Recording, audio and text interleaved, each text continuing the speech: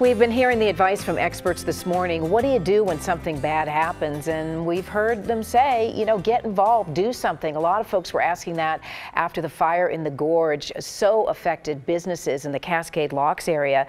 And now the message is, you know, Cascade Locks Strong, a campaign to bring business back to that area so devastated by the fires in terms of keeping people away, not getting your usual tourist business. So we want to learn more about this from Dave Lips from Thunder Island Brewing, and all this week we're going to feature a different business from Cascade Locks to give you guys some love and get people back to that area. Yeah, the month of October is we have a campaign, Show the Gorge Some Love month, and we have a lot of great events going on in the Gorge the whole month long. So we have things like Fresh Hop Fest happening in Hood River. Thunder Island Brewing Company, we have our 4th year anniversary on the 21st. And yeah, so there's a lot of great stuff out in the Gorge, and come out and visit. And you started this Cascade Locks Strong a few weeks ago, and tell us what the response has been so far. Oh, it's been overwhelming.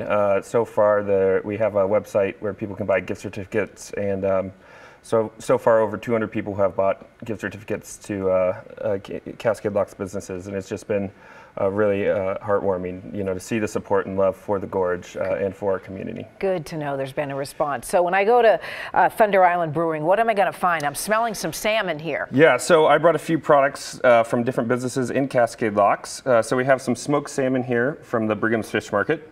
It's a native-owned fish market in town, and we also have some horseradish and some beer from the Cascade Locks Ale House, which is another great business. And then Thunder Island Brewing Company, we got some of our beer over here as well. What do you guys specialize in?